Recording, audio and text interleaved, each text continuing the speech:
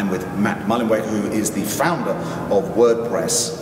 The extraordinary thing about WordPress, the blogging platform, is just how big it is. Matt, how big is it? I mean, it's phenomenally large.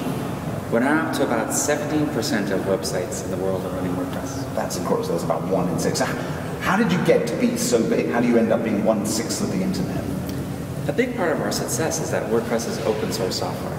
So like the Wikipedia, there's not just one company working on it. There's dozens of companies and hundreds of people that work together to make the software. So it's both very easy to use and for people to start with, and incredibly flexible. So sites as large as the Wall Street Journal can use it.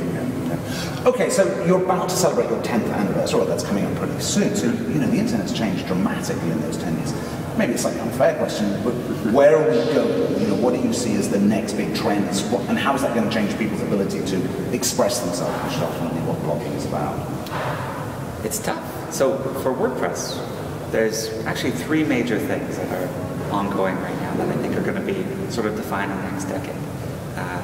The first is WordPress as a content management system. So people are using it for ever and ever larger sites. Yeah.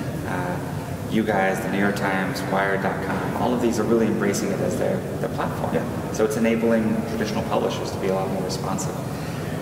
2 is social blogging.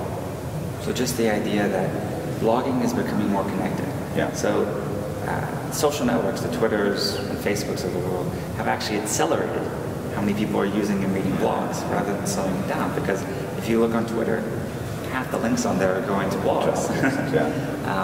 And a lot of those repower. And then finally, it's just reimagining for a touch world. And touch incorporates phones, iPads, and in the future I think all computers will be touch.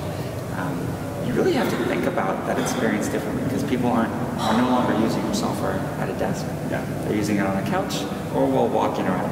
Yeah. And for their own safety, you don't want them to run into a pole. No, that's fine. You need to make the software very easy to use and fast.